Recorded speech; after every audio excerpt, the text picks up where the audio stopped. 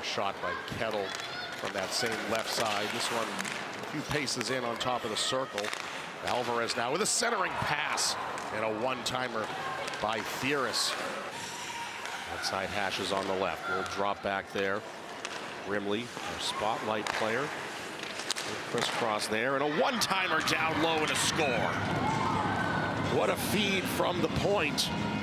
Nicely sent along by Peterson, and awaiting the puck on the back door was Stockdale. And now the puck comes cleared back into neutral.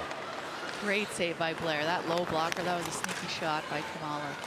Out to the outside wall. Lifted up into the air, and a goal. Tormala on the rush. Another follow-up by Tormala sends it wide. Rinker has the puck here. She took the initial shot there, where the puck found its way out to Tormala. Now a follow-up here with some open ice down low on the circle. Svedek with 37 to go. Now 2 power play goals on the game. It would be. Yeah, I like that idea. That's just my thought. But shot from point blank between the hashes. Nice opportunity there by Ware getting it through, and now the Wildcats clean it up. Too hot to handle across the middle is now Stockdale.